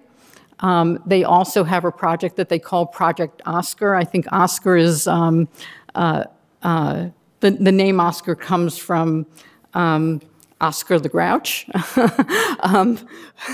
and his trash bin. They're basically collection sites scattered throughout the city where folks can drop off their food waste. And in addition, at any community gardens that they have, they also have collection sites. So that's the lion's share of what we wanted to present. We've done a lot of work. We're hoping that the City Council will take our recommendations under consideration. We know that the administration is already working with us on a number of these items, and we're hoping to get to a point where food waste is separated and where it is addressed separately from trash. Thank you. Thank you, Shelley, and thank you for your presentation here, the Compost Task Force. I'm going to open it up to councilors. Councilor Kane, you have the floor. Thank you, Mr. President. Thank you, Shelley. Thank you, Emily. Appreciate the comprehensive report and presentation tonight. I think this is such a worthwhile initiative, and I want to thank my colleague, Councilor Harris, for originally proposing exploring this back in 2018. So it's been a long time coming. I think we had an interesting conversation a little bit ago with Commissioner Grazioso about the problems with waste that we're seeing, sort of the waste streams, not only regular municipal solid waste, but also recycling streams. And, this is such a great local solution to be able to take control of, what is it about, you said 20% of the city's waste can be essentially, remitted or from this total amount of 30,000 on average weekly, which is unbelievable. So this is just such a great local proposal driven by the community. So I thank the members of the commission as well for taking part in this. This is just such a unique project, and I will support it any way possible. I don't think there's anything before us tonight to make decisions on, But as soon as something is proposed, which I think would probably come in the form of a financial measure from the mayor's office or something, I'm happy to support this initiative. And I also wanted to know what are the issues, and if I don't know if Commissioner Grazioso wants to address these now, but what are the issues that DPW are seeing with establishing a site at the headquarters? I think one of them was the marshland and whether or not there would be any contamination. So that's why we want to have the site actually reviewed. It may not be a good site. Okay. Yeah, I think that was one of the issues. I think another issue that the commissioner raised with us is there a concern that the city is growing, and whether DPW's, sort of giving up some land at DPW. What we have heard from composters is that the city already has a section of the yard which is used for the collection of yard waste, and that's a very complementary activity. That most of the yard waste will be used to mix with the food waste to compost. So the expectation is that it won't take up a lot of land, but we need to work through those issues. Got it. Okay. So then we're looking at options of either you can participate in a subscription model, a la this, the Black Compost Company, or we might have something at DPW. Obviously, education is a huge component of this. We spent, the last 30 or so years educating people on recycling, only to sort of change the rules along the way and go to single stream, and now it's a whole disaster anyway. And then, do you have any estimates on what it might cost for the free curbside? And I use free in quotations because it will cost somebody something.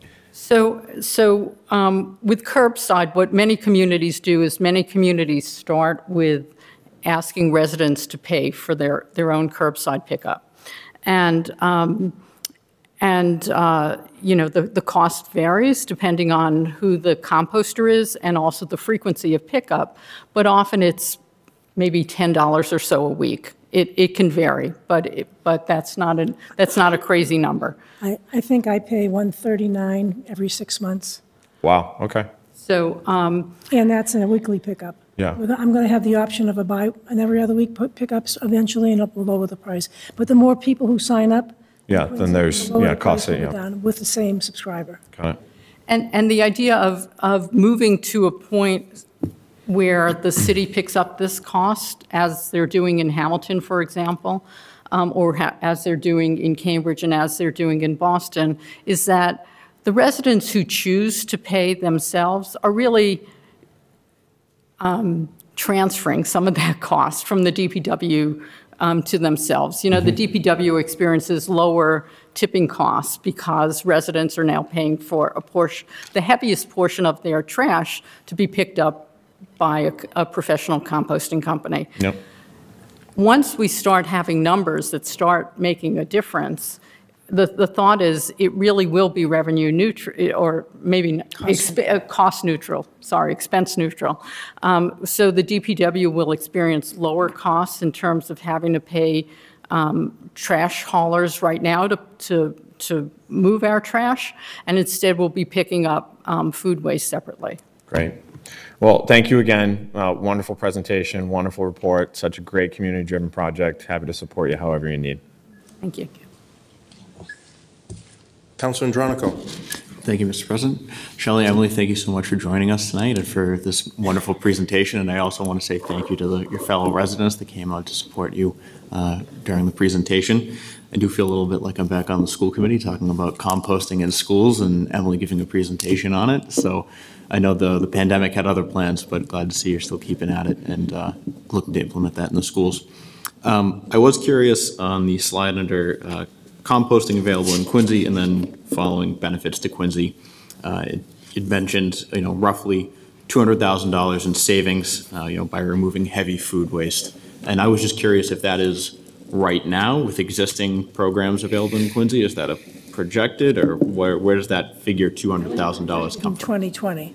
In 2020. 2020 it was projected. I would think it would be different now. Gotcha. Do we have an estimate on, I guess, how many tons or an amount that's been removed, like that $200,000 comes from? Or waste reduced, rather. Those were numbers that we got from the DPW when we were talking about what does it cost to haul the amount of food waste that the city, that's mixed into the waste in the city stream now. Understood. So, I mean, with... Mr. Andronico, our pilot program, we're actually going to be, we don't usually call them that. Our pilot program, we're actually going to be weighing the trash at the school prior to doing the program, and then after we do the program, to get those kind of numbers a little clearer. All about the data, right? Yeah. But it's good to see. Obviously, I'm in support. But with 6,300 tons of food waste in Quincy every year, I think there's more money left on the table to, go back towards DPW. So, anyway, thank you so much. I'd like to recognize Councilor Yang. Thank you, Mr. President. I echo my colleague's sentiment, and I just want to say too that I'm actually really excited about this because this is the best kind of initiative that's brought in front of us, I think, right? When you've got the city councilors, school committee members, the mayor's office, department heads, and leaders in the community, advocacy group, residents, like when we all come together and work on one issue, I mean, that's the best kind of initiative, right? And so that's what gets me really excited about this. And I just want to thank you all for your role in all of it. I agree. Again, anything that we can do up here as a body to support this work and have it move forward, I'm 100% open to, and just in being practical, right? And it's important to take next steps. I really do appreciate how thorough this presentation is, and then how you led it up to basically saying, okay, now here are some steps, and then here's how long they would take, and realistically, right, what can be done? Because I think that's important, is not to bite off more than we can chew, but work with what we've got and keep making progress from there, one foot in front of the other, right? So I guess the question I have is, in looking at the different types of recommendations, whether short-term or long-term, a lot of it, because we can't request funding here, right, we can only approve or cut funding. I try to think about, well, what can we do in the meantime? And so, we can legislate up here. And when I read through some of the initiatives, I do see it as possibilities for us to think about on the council. What can we enact up here that could work on the other side of it with implementing some of these suggestions? And with regardless of what initiative might, be something that we could legislate up here, the first thing that comes to mind for me is enforcement.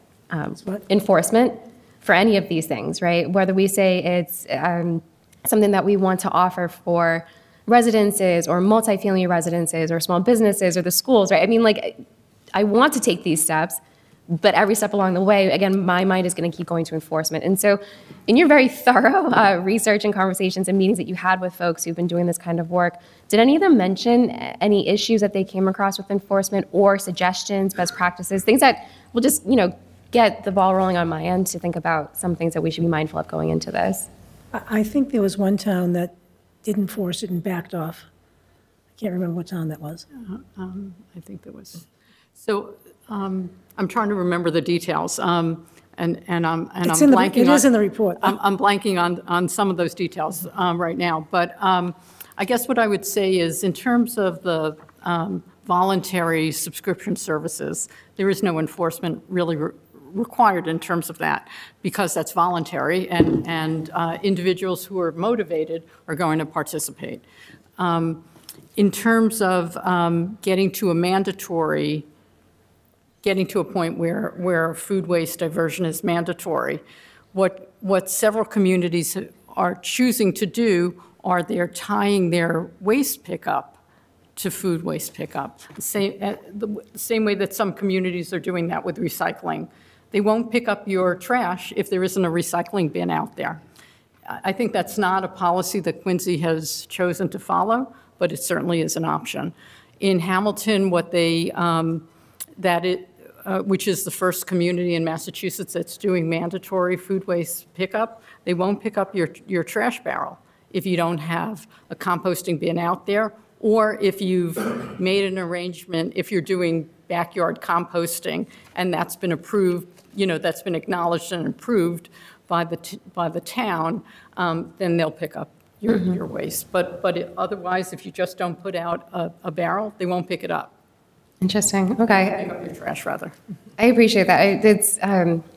I think here in Quincy, we have an interesting layout with where residences are, right? With some areas, I think, of the city having really wide sidewalks, ample parking, some with, wide sidewalks but no parking, and, it's just some with no sidewalks at all, right? That some people's houses, they don't, you know what I mean? Like they have that sort of curb that there's no even curb cut. It just goes right into the road itself. And a lot of people park their cars up there. So there's a lot of things, again, that I'm thinking about. I just want to make sure, and when I say enforcement, I don't mean it to say in a punitive way to have folks compost, right? And saying that you need to do this. And so it's punitive. I'm more so thinking to respond to any issues that do come up. How do we make sure that we are providing enforcement methods that work well in order to ensure that, you know, this is a successful, I think, route that we take. And so it's just things to think about. And I know, again, just based off the information that's in front of us, how thoroughly all of you have looked into this. And so I look forward to catching up with all of you as we move forward in our role and what we can do up here to be supportive of this. So thank you. And we would definitely have to speak to Tom Henry and Mr. Grazioso about that, because if you weren't picking up my neighbor's trash, I wouldn't be happy. Right, no, I agree. Those kind of enhance, those kind of, you know, that stick doesn't work. It wouldn't work in Quincy. So I think we have to be, much more importantly, I think, is that we have to get some success behind the initiative. Right. We have to get some success behind the initiative and get some excitement about it. Mm-hmm. Because when you do this, it gets pretty exciting. Yeah. Because you can actually see in your trash the difference. So I think that's the most important thing. In 2030, you're going to have to do it anyway. By then, these guys will have to figure out how to enforce it. Yeah. I don't know how they're doing mattresses, but we'll see. Right now. And I am actually remembering the I remembered it too. It wasn't quite what I said. Okay. At one point, I think it was actually Wenham, I'm not sure it was Hamilton, but what they decided to do was they had such a reduction in trash, in trash without food waste in it, that they had moved to picking up trash every other week. And they were doing a food waste pickup every week. Mm-hmm. And there were some people who objected to that. So they rolled that back and decided to do both weekly. Well, hey, if we don't try, we're not going to know what works and doesn't work, right? So again, kudos to all of you for your hard work. I really appreciate it. Really, it was a team. It was a team, and I know there are members of the Wallace and Garden Club, you know we're everywhere, who are going to be volunteering in the schools to see if they can help get the program started. We have somebody with us tonight, Ruth Davis, who's a new member, but Ruth was the person who was in charge of all of this at MIT and just retired and is giving us her expertise, so Great. we're pleased. Yeah, it sounds like we're in really good hands. Thanks. Thank you, Mr. President. I'd like to recognize Council Mahoney. First, I'd like to thank Councilor Harris for bringing the resolve in, and then also, I think you called me Councilor Harris, and that's how I became part of the composting task force. And it was a huge learning curve, let me tell you. Trash is funny here in Quincy, right? As soon as you start talking about trash or changing the way we're going to pick it up, or even recycling, that was a challenge because we couldn't get people to really do it. Or was it the companies we were hiring because it's supposed to be going into one truck, not in the other? We have a lot of challenges when it comes to this.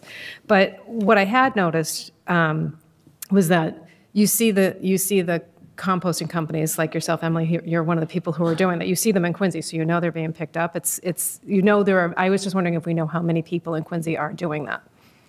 I think it's less than 1,000 people. Less than 1,000 people. 1,000 houses. I think there's several hundred at Black Earth. I know there are. I'm not sure about Bootstrap, and City Composting, I think, has a smaller number. So yeah, the reason why I asked that is because this is something that it's obviously it was educational to me to be on the composting task force, but it's also just educational for people at home because they hear this. It's just something else that's changing in their life, and most people are so busy that they're just like, what day is my trash coming? Oh, it's a holiday week. Is it? I put my trash out. It's not coming the next day. it'd be nice if they picked it up on trash day, but that's not the case. so to make that demand yet. Yeah. So the interesting thing is that it's come a long way. So since this all started, we've come a long way, and I'm excited to see some of these things where it's like maybe having, get some of the savings that we're having and purchase 200 and get 200 more people to make it 1,200 people in the city of Quincy. Do we know how many people who also have composting in their backyard?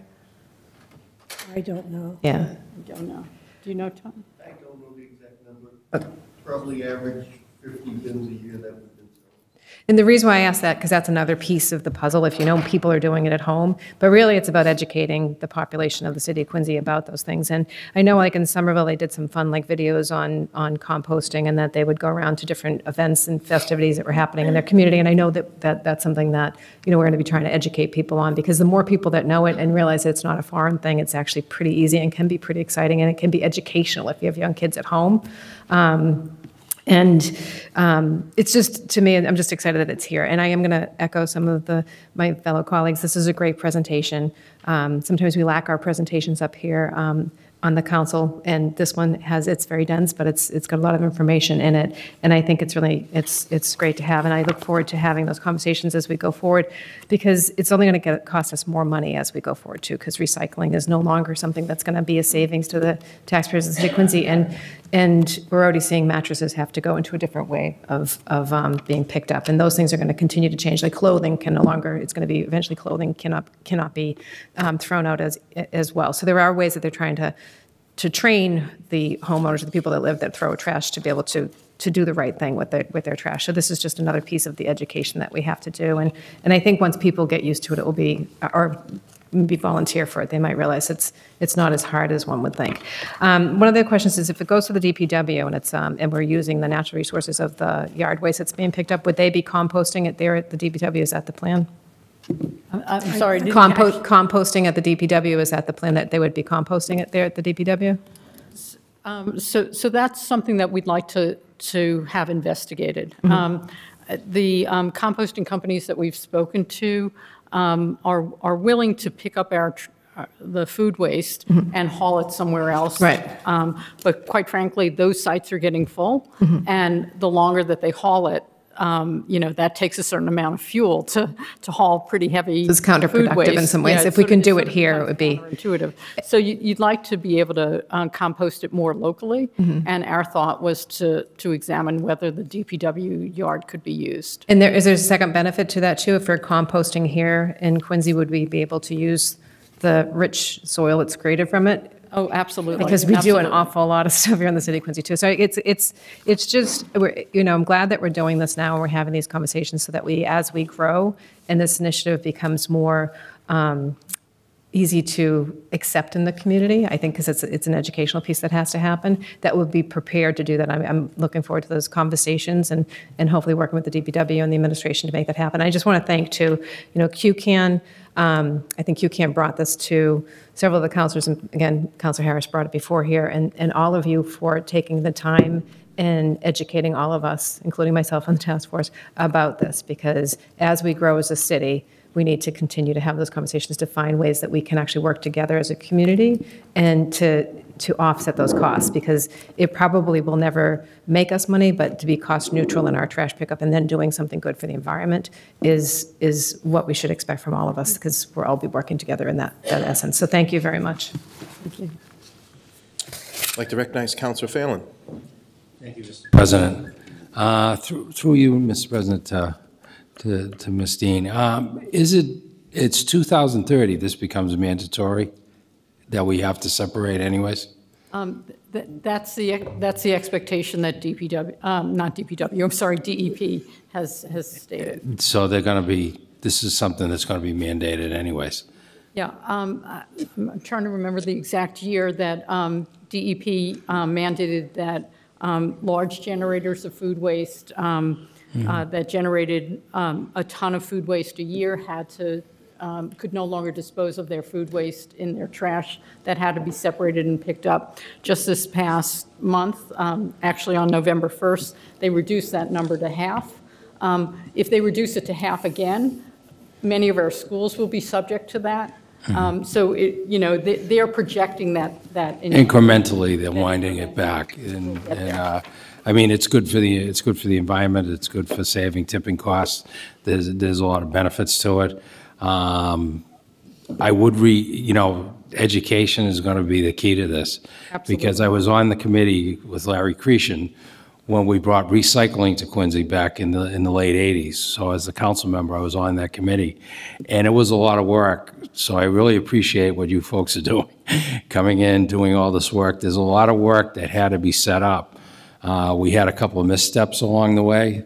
We were doing it biweekly, and then that wasn't working.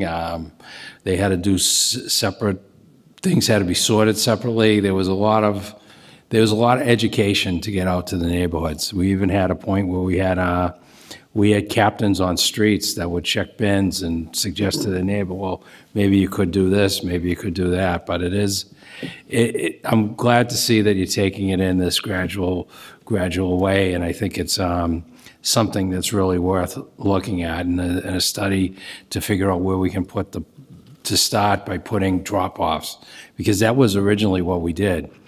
But you're also going to run into the things where you got multifamily homes in Quincy, where we do the condo pickup.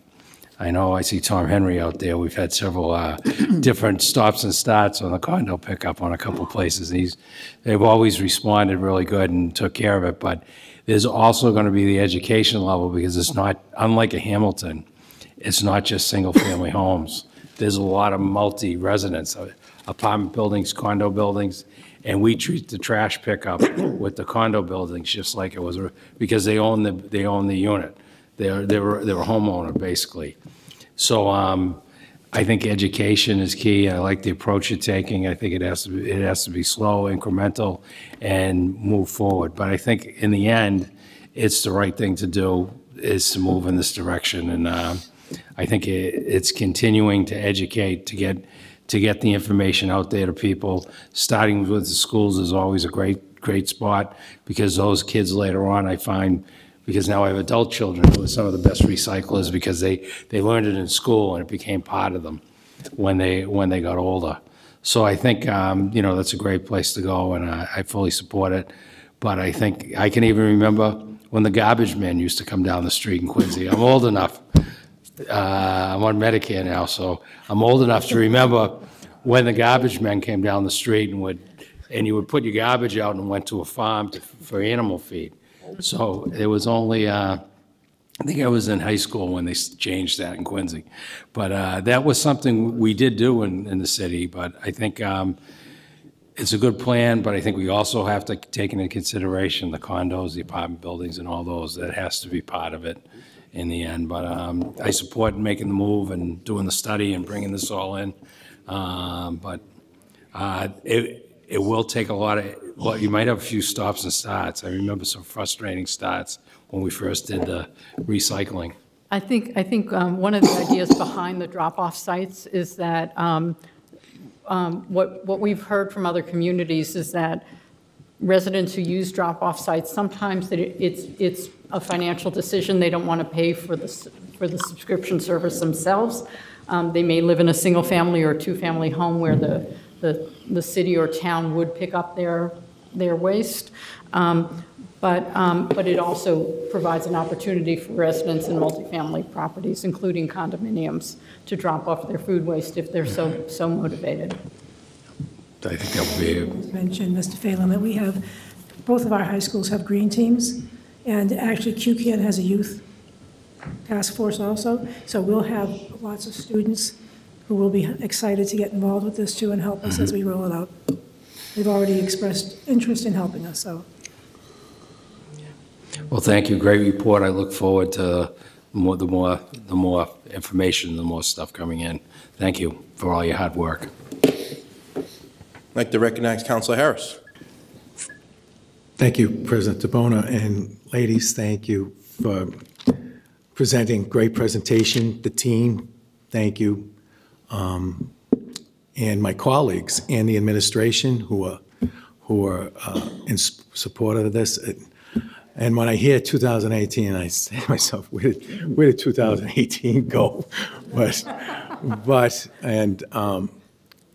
One thing I'd like just to mention, though, and it's kind of a question, but not, won't the food waste costs be will offset the tonnage deduction of everyday trash costs, correct?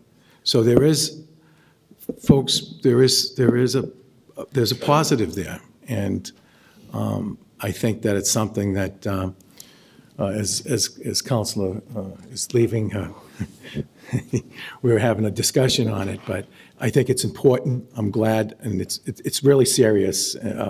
Serious because our environment, we see the changes, and we just got to try to catch up with the changes before my great grandchildren and everybody else's,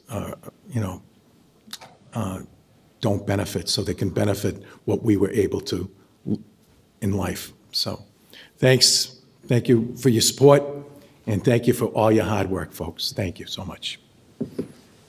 Thank you, Counselor. Everybody? I like this idea of the pilot program, basically in the elementary schools, like Counselor Phelan said, educating our children to kind of do this and basically just get a pilot program, get some information, get some data supporting it. I like the suggestion of the DPW drop-off. It's voluntary, so if you want to be opt-in to this program, you can go down to the DPW and drop it off, I don't know, Monday, Wednesday, Fridays at certain times, and have, obviously, a landfill. Collect some data, see if people are really involved with it. But in Hamilton, this is a question for you. How do they mandate this? I look at something like this and I think of ballot. This is a ballot initiative question. Have other towns and cities done a ballot initiative where they put it on the ballot to ask the citizens of the voters of the town or city to vote on this type of initiative? Has that happened? Not that I know, but if it's mandated, there's not really much. Yeah, I'm not aware that any other communities have voted on it. I don't know. I don't know. Have you done any questionnaires or anything? Like, for instance, I look back at what was accomplished on the Penns Hill Association, where they wanted the gate and walls over on the Independence Ave gate open at the MBTA. And we deliberated on that for almost 2 years with the opening of that gate. But they collected data. They collected questionnaires with all the residents in the area. You could do a volunteer online, and you give, you don't have to give your address. You could give your name of the street. And then they did door to door, and they collected data to support that being opened. We looked at all different avenues. We had a lot of different information in here, making that ordinance change and opening that gate up, which is very successful to this day. But we had stuff in place for people who were violating and parking in that area that didn't live there. In this particular situation, you said earlier, like somebody objected to kind of the mandatory situation is maybe if you go, and this is only a suggestion, if we get a questionnaire and collect some data on it, and see how many people are really interested in this. So what I would say is that early on, Maggie put out on social media some question, maybe not formal questionnaires, but some questions about, who would be interested. And some of that information resides in the report. I think there were something like 50 residents who said, oh, absolutely. And that was not very well publicized. It was several years ago. I think environmental awareness has grown since then. I'm not even sure that many of the people here even signed up then. Sure. I think that there are a lot of people who are in fact very interested. Sure. Certainly when we're at a voluntary stage, I think the thought was we wouldn't have to go through a formal survey, but as we get closer to mandating things, that's a very good idea. And after we do some education. Sure, because I know just even with the recycling situation, I don't know if all residents put out a recycling and a trash. Mm-hmm. And I like your idea if you're not going to pick up, if you don't have your recycling out there, we're not going to pick up your trash. So it's the same situation. But at the same token, there are people that object to it, and I love the activists that are here, to really push, this is it's good for the environment. And I sat down with Dave Reg from the QCAN some years ago when I first got into the council. Joe Finn was still on. It was me, Joe, and Nina. I eventually sat down with them in his residence, and we talked about this. And I said, it's good. Let's just support some data that supports this. So I'm glad that the councilors all talked about this. If it's going to save money for the folks and it's good for the environment, it's good. And that's why we're having the discussion up here. But there are some folks out there that may object to it, and you have to kind of say, okay, let's have a questionnaire, let's get some data, let's see support this. So that just be a recommendation, moving forward. And if, as Councilor Phelan said, if this is going to be mandated in 2030, and then we're 8 years away, at least we can collect some data and get it. Mm-hmm. So something to consider for the future down the road, and and get some concrete evidence. I know in some areas of the city, even with our trash collecting, it can be difficult. Walston Hill, perfect example. Some of those hills, like Highland Ave, it's one of the steepest hills I've ever been up walking and even in a vehicle. I mean, I mean, it's just the impact of collecting, and then obviously having a trash, a collection of recycling, and then a compost. So you have 3 different pickups. This is a question for Mr. Walker. We currently have a contract with Capital Waste, is that correct? Would this alter the contract for any type of composting involvement for the pickup? Yeah. And through you, Mr. President, that would be part of a contractual process if we went to the full scale. We're picking up compost like we pick up trash and recycling. The question would be whether Capital would be able to do something like that, or we would either do it in-house ourselves, or would there be a third party, one of these companies, would they have the ability to scale up to the necessary level that would be required to do the whole city? That's something that, you know, as we go through the process, that's obviously something we'd be looking at. Thank you, Mr. Walker. I mean, I love the fact that, Emily Liebel, you're paying $139 for 6 months, and I don't think folks even know that you can actually do that in the city. Voluntarily have someone come out and pick up the compost. What is it, once a week?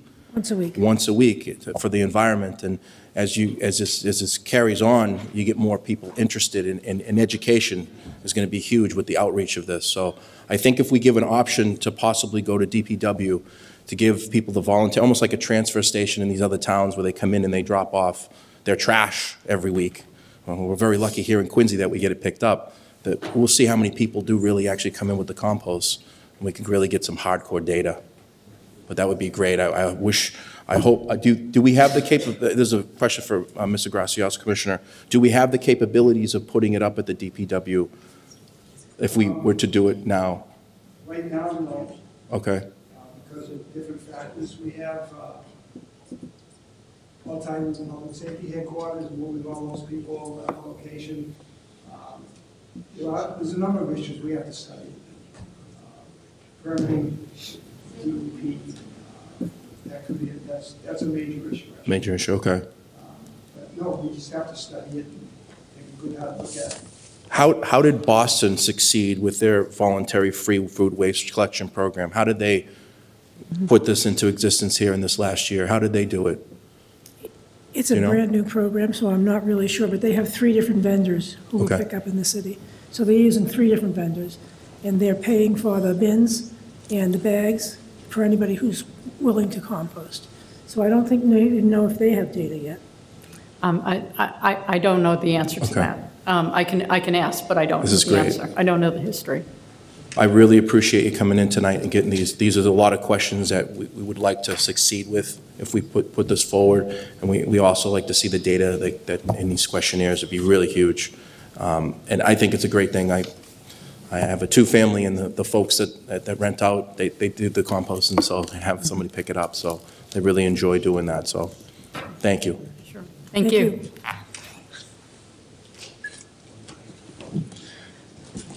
Next item on the agenda, Madam Clerk. Number 2, 2022-139, a Resolve Communications Equipment, 3 Dorchester Street. I'm going to recognize Councilor Harris. Yeah, waive the reading. And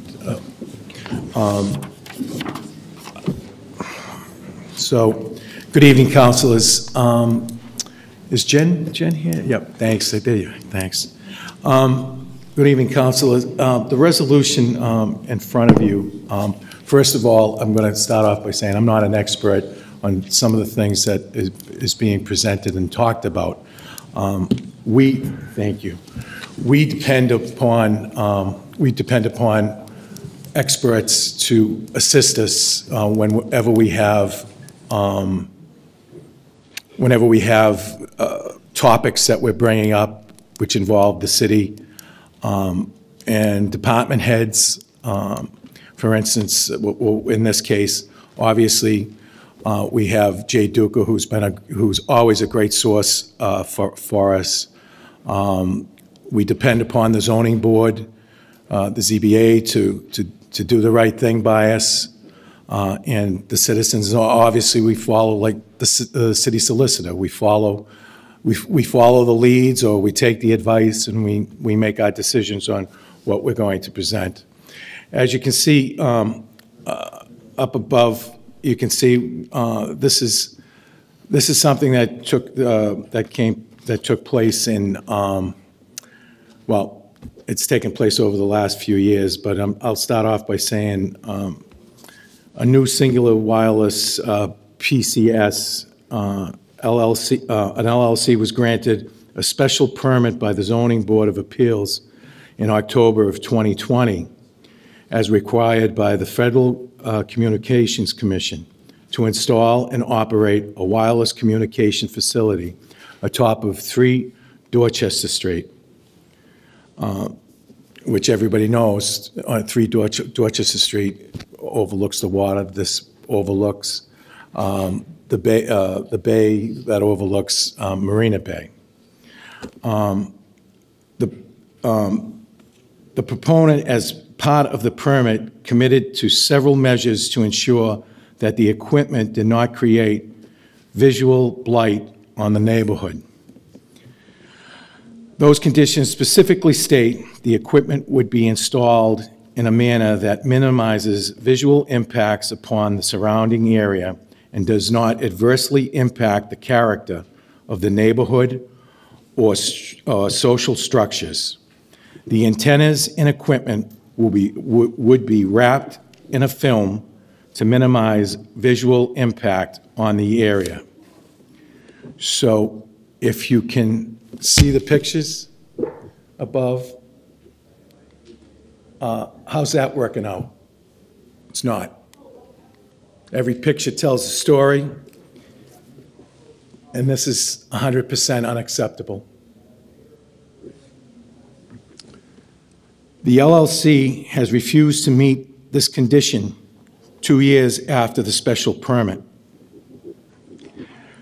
Councilors, the LLC has ignored repeated requests from the Department of Inspectional Services to install the visual mitigation measures as described in the permit, and has most recently failed to communicate at all with the city officials.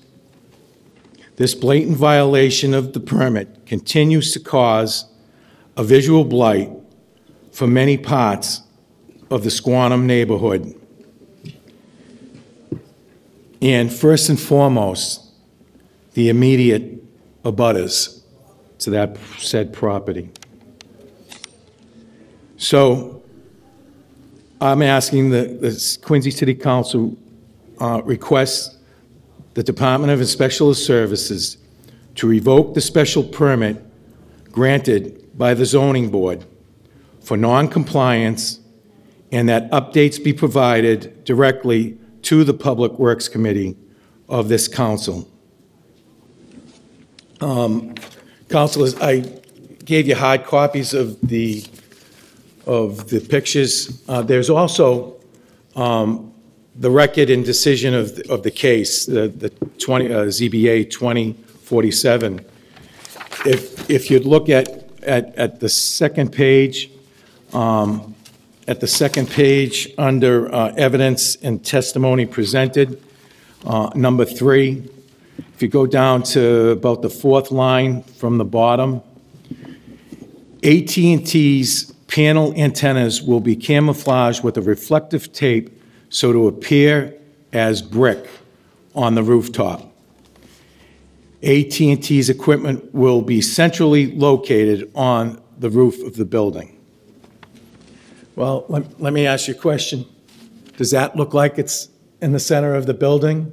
Or does it look like, where's the brick that's supposed to camouflage it? This is 2 years later.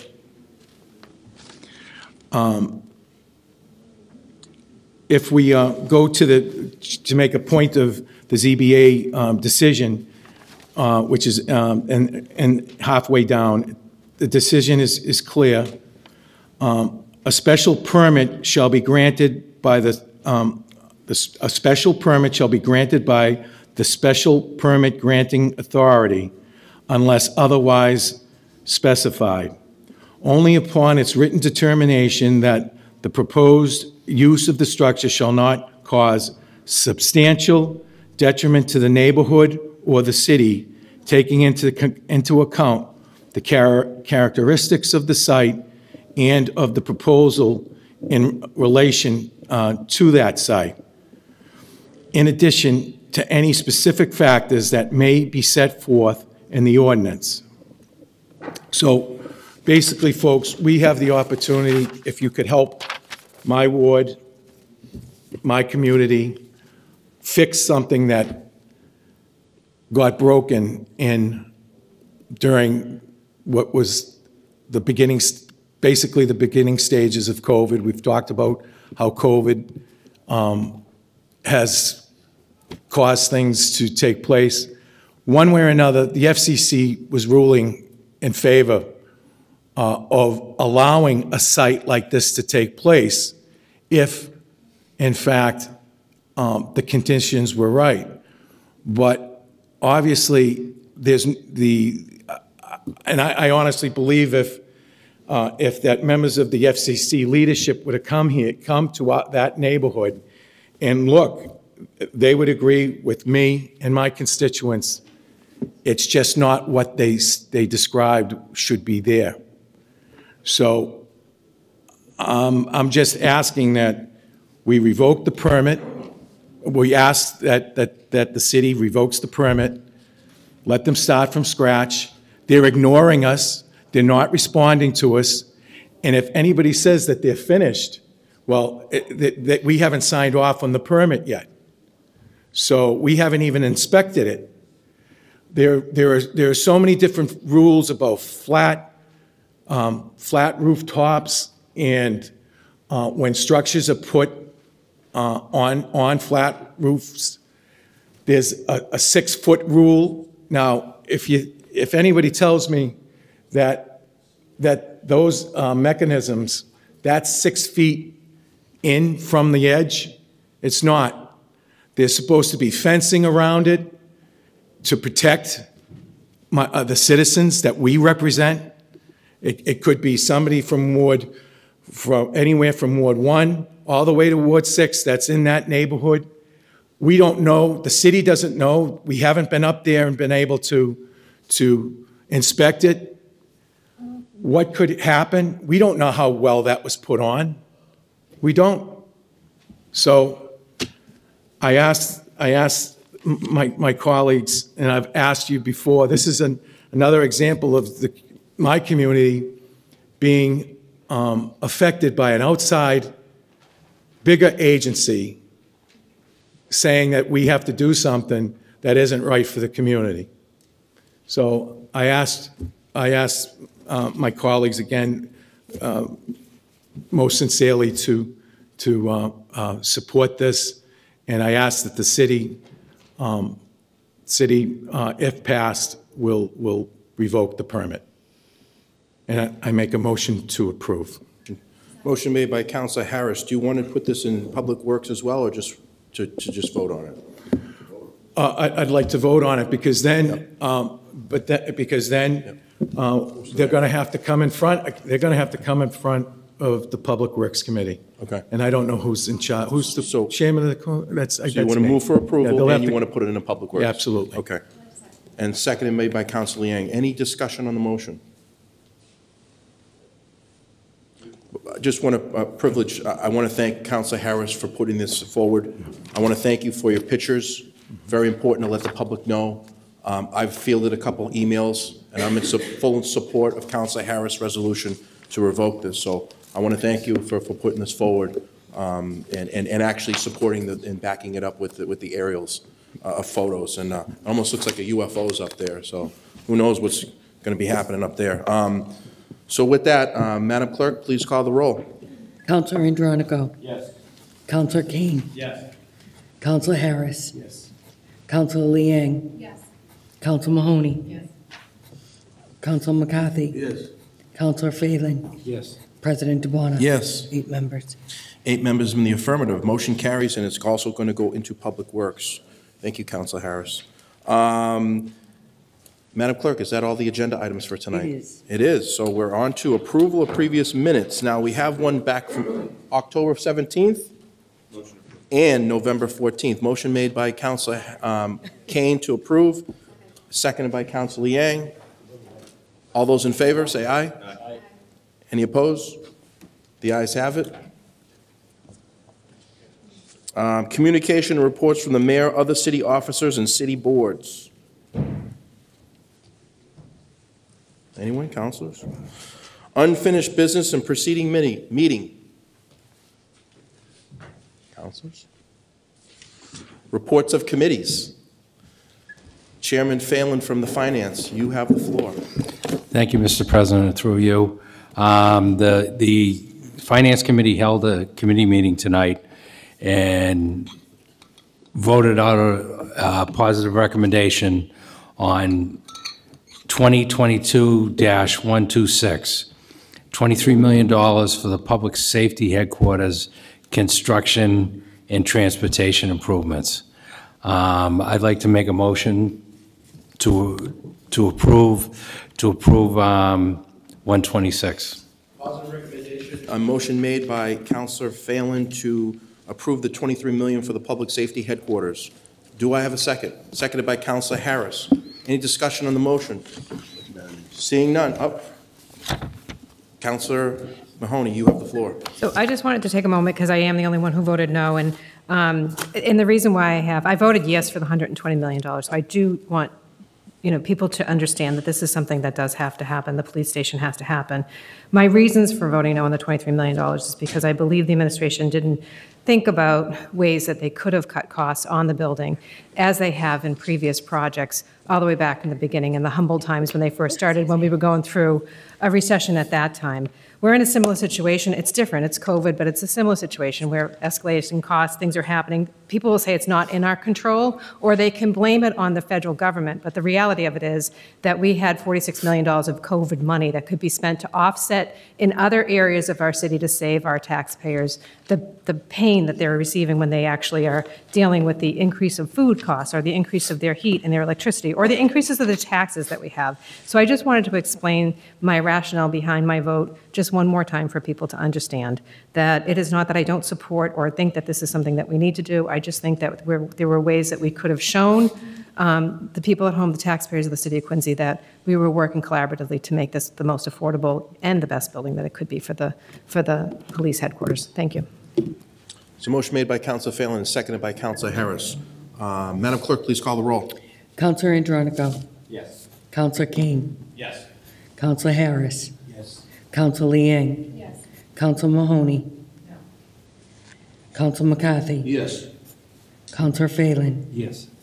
President DeBona. Yes. 7 members. 7 members in the affirmative, 1 with a no, and motion carries for the $23 million public safety headquarters.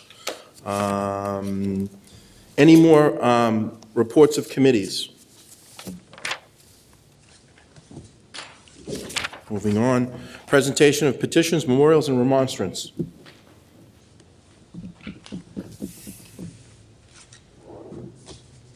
I recognize Councilor Yang.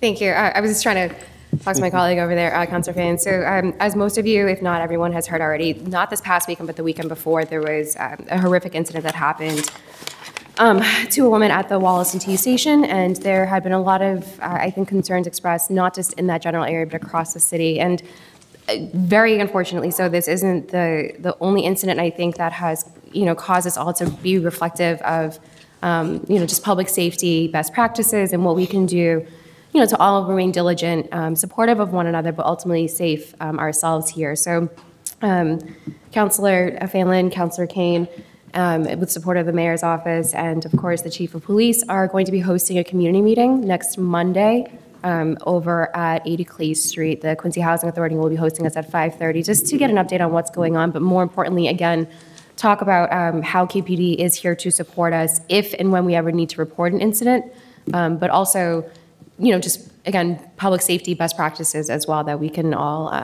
learn from them and take away. So I just wanted to let folks know, in case they haven't already heard, to please come along or encourage other folks to come as well. Again, even though it happened in the Wallaston area, I know that folks across the city are looking for some, again, tools and tips on protecting ourselves moving forward. So thank you. Thank you, Councilor Yang. Anyone else? Councilor Phelan, you have the floor. I'd also like to just thank a lot of my colleagues. Saturday, we were at the Interfaith Social, and they were giving out the turkey baskets for everyone, and several of my colleagues here on the council showed up and rolled up their sleeves and helped give out the baskets and everything. So a tip of the cap to there are a lot of United Way volunteers, a lot of members from the unions were there, and just a lot of volunteers. And I did check with Mark Flaherty, and they gave out over 1,600 turkey meals for Thanksgiving. So I thank everyone who showed up. I think it's a great thing that Interfaith Social does there and provides a tremendous service. So kudos to them, and kudos to all my colleagues who not only talked about it, but rolled up their sleeves and got involved. So thank you. Thank you, Councilor Phelan. It's good to see a couple of our colleagues on there in the assembly line giving out those turkeys. Thank you. Councilor Harris, you have the floor. Yes, thank you. Again, I want to thank the support that the councilors give Ward 6. Again, I've came and I asked for something, and nobody disappointed. And with that, I just want to wish my colleagues a real happy Thanksgiving, and everybody else. I'm looking forward to this Thanksgiving. First time as a grandfather, so I'm really excited about this. Well, he's getting big fast, so it's great. So yeah, he's getting big fast. So thank you. Get your sleep. But anyway, Monday, December 19th is the last meeting of the City Council, which will convene at 6:30. So those are 2 last meetings of the year. And with that, motion made by Councilor Yang to adjourn, seconded by Councilor Andronico. We are now dismissed.